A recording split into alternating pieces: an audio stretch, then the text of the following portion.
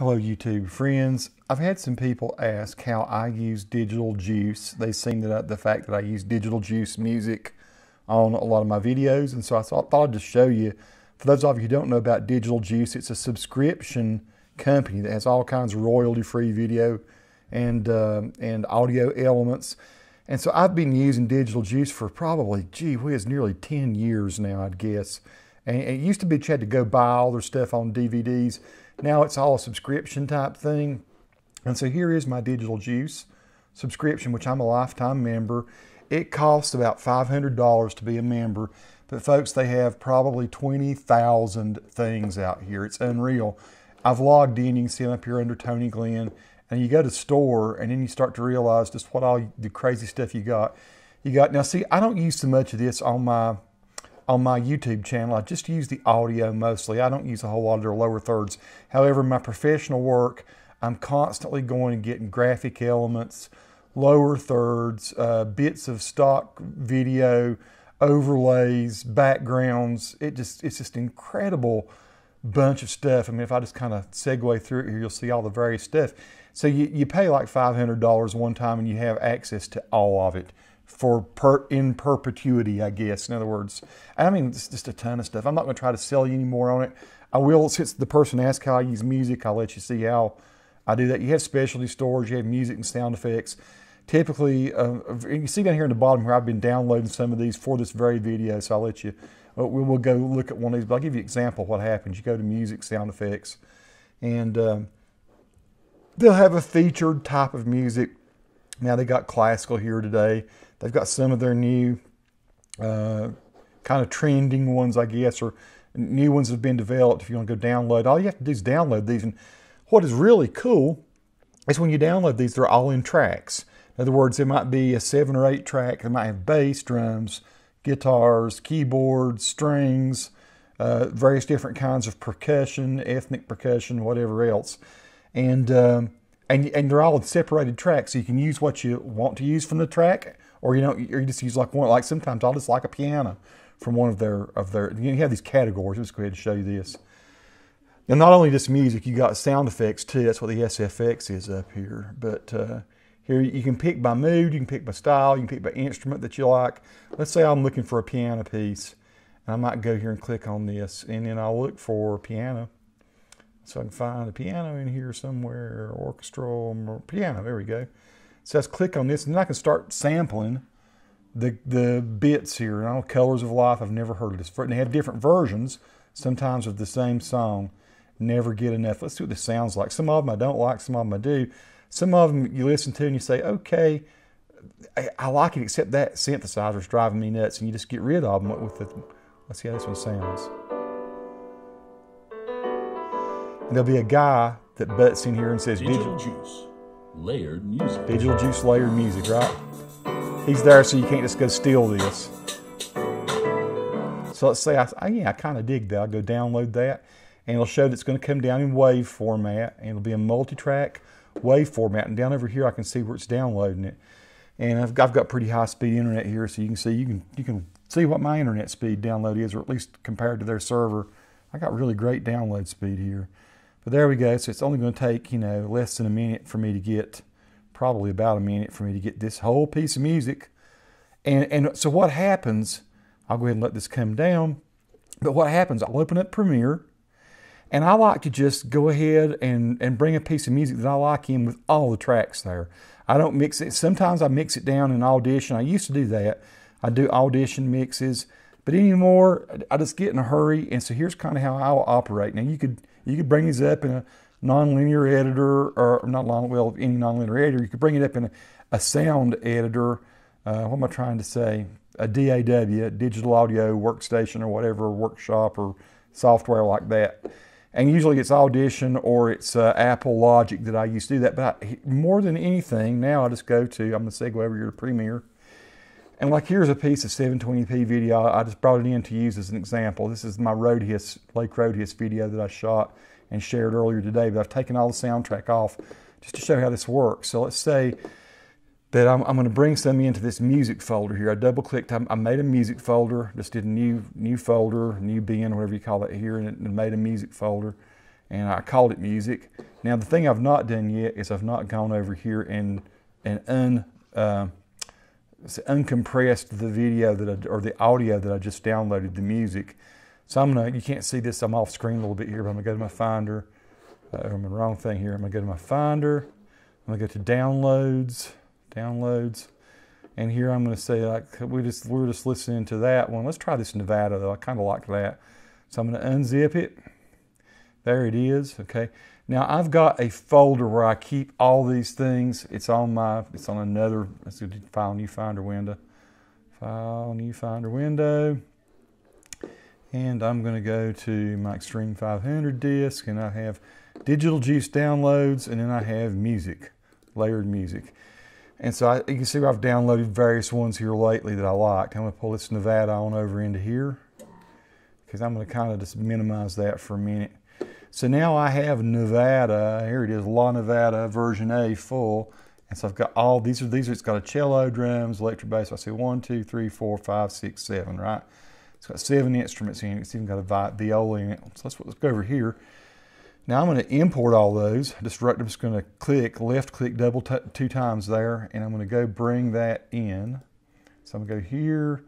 I'm going to go to Digital Juice, Downloads, and I'm going to go to Layered Music. Go to La Nevada. I'm going to do this and import. And there are all those files. Now they're all synchronized, even if they don't start till later in. Like this guitar might not come in till the 24th bar or something, but it's blank music until then, so it's spacer. So if I bring them all in, they're going to fit and they're going to work, and then they're going to stay in sync, which is kind of cool. I'm going to close this for now, just for a minute. And I know that I've got like 1, 2, 3 stereo files here. Then I got these 5.1 files. I like to just put a bunch of tracks after audio 3. This is a stereo track. This is stereo track TC, audio 2, audio 3. And for some reason, Premiere always makes these 5.1 tracks. I don't want that. I'm going to say sequence. I'm going to say add tracks, and I'm going to add 7 tracks. I'm going to put a 0 here. I don't want to add any video tracks, but I do want to add 7 audio tracks after audio 3. I'll say okay, boom. Now I got a whole bunch of stereo audio tracks. I'm going to pull this up a little bit so we can see all the tracks. And there we go. Okay, great. So I'm going to go here and just pull these in one after the other. Here's the cello. And now if I were to go and group pull these in, it puts them in one after the other. So there may be a better way to do this. I'm just individually doing this now. It doesn't matter really. I mean, there may be some quick way to pull them all in on separate tracks. Some shortcut, and somebody can share that if they want to. Be a big know-it-all and do that, and that's totally cool with me. So now I've got this audio that I can look at, and I can't remember, like I said, if I pull them down in order like this, I don't have to name them. I know that this is cello. I know that this is drums, because see, I've got cello, drums. I brought them in that specific order. I know that this one is bass. Now, if I want to go here and title these, actually, I think can title them. But I just know, so I'm gonna see here that it looks like it comes in with the guitar first. Let's go ahead and play this and see what happens.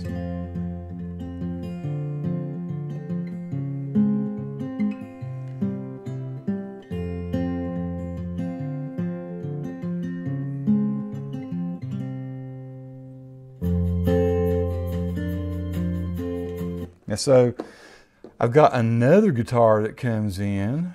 Interesting. What was that other guitar? Was this mute? This is solo. This track. That must be it. No, that's the bass. Okay, I'm sorry. So where's this other guitar? That's not it. What solo is this? It? More percussion.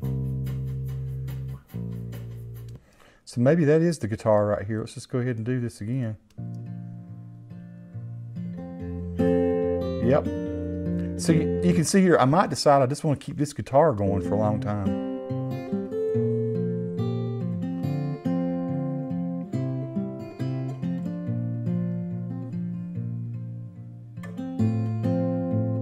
Now I might decide I want bass to come in right here. All right. So I am going to, now this is just typically how I might work. I'm going to go mute, mute, mute. I'm going to mute all these. And let's see, the bass was on the 3rd track. So the bass is right here. So I might decide I want the bass to come in right here. Now I'm going to unmute that, and so what I've got is this.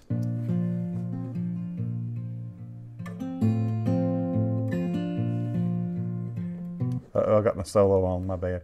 Here we go, now it's what? Now let's try it.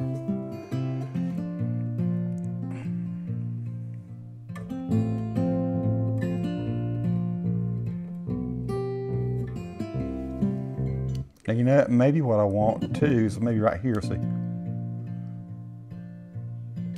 And maybe I'd like for this percussion to come in here at this point, like this. So let's try this now.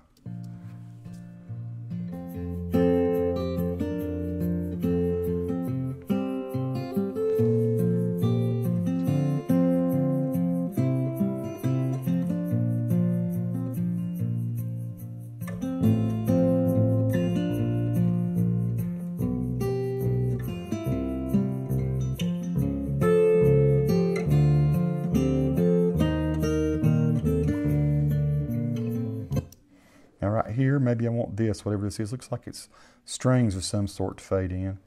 Now the thing I might do, I can open this up in a mixer, but it looks like it's pretty loud.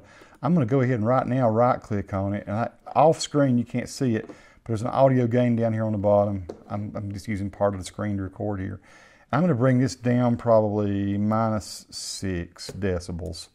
And then what I might do here, I might just zoom in on that area and right click on that and say apply default transition. Again, it was off the screen. Sorry, I'm not recording all the screen, but what that is, that's like a crossfade. So I just added that. It's a constant power. I'm gonna let this fade in. So here's some strings gonna come in a little softer, a bit of sound here. So here's what we got now.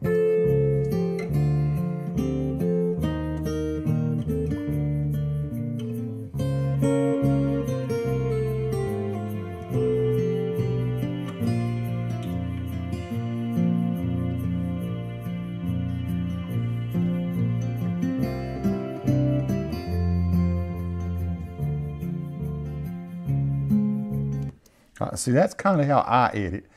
There may be ways that people, it's just me, you know, maybe better ways. Now, what I might do is say, okay, that's as much of that as I need. I'm going to leave all these tracks here, even though I didn't use them. I might use them for something else later. So I'm going to drag over all these. I'm going to go up here under sequence. And I'm going to say, where is it? Apply audio transition.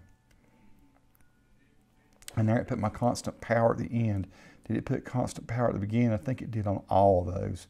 And it doesn't bother me. I don't mind that they all fade in a little bit. It's not going to cause a problem.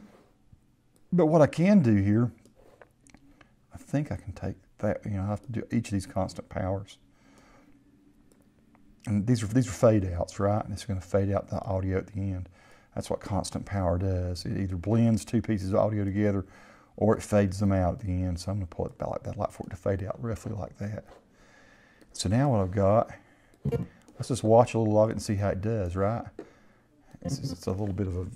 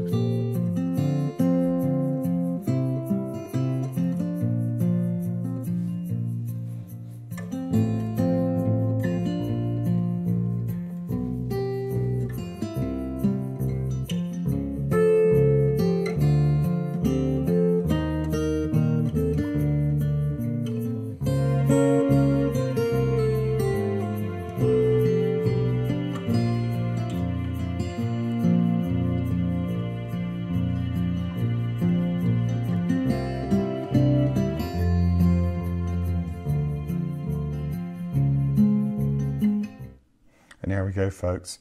That's how I do it. And then I just do my export. I click down here, make sure I have this all. I say File and Export Media. And then I choose my parameters that I want to export at, which typically are H.264. You know, this is 720p, and I just choose my various different things here. I usually render out maximum depth and maximum render quality and export my file and then up it straight to YouTube. I do usually go here and decide, you know, how much data I want to give it. 720 for 720p video, that's probably pretty good. For 1080p, I usually do 16 or 18 to 20, 22, something like that, megs per second. Hopefully that helps, folks. That's as simple as it is. If I've left anything out, I may not have explained it as well as I could have, but send me a message, send me a question if you want to. Share some information about how you do your audio. But I will say this, Digital Juice is quite worth having. If you're a professional, if you want to take your stuff to the next level, there are just, like I say, hundreds of royalty-free stuff that you can use, whether it's music, whether it's, say, wipes. These things are awesome. You just have to see what all's in here. You have to go here and mess around, and you can of course go to Digital Juice and you can look at all these various things. Just go there. I mean, oh, it's just incredible. And I use them all the time at work. I use some of their mats, and I use all their transitions, and they're just, you get to go to these stores. They're just different stores that you have here. If you're a motion designer, it's a whole different set of stuff that you'll have. You know, here you have After Effects projects, stuff for Final Cut Pro. There are templates and stuff in here for Premiere and all as well. So it's quite worth it. There's all kinds of actual photos and stuff that you might want to use, backgrounds. It's sort of it's not really a secret. I see their stuff on broadcast all the time. I watch Channel 3 News, and they use a lot of Digital Juice backgrounds and all kinds of different stuff. I'm just scratching the surface of what all's here. So there you go, folks. Go to Digital Juice, check it out. But that's how I do my audio and pull in my and mix my music. Unless it's music that I've made myself, and sometimes I have that too. I have my own music that I keep broken down into tracks, so I can pull that stuff in as well. Peace to all who watch. Subscribe to the channel if you like.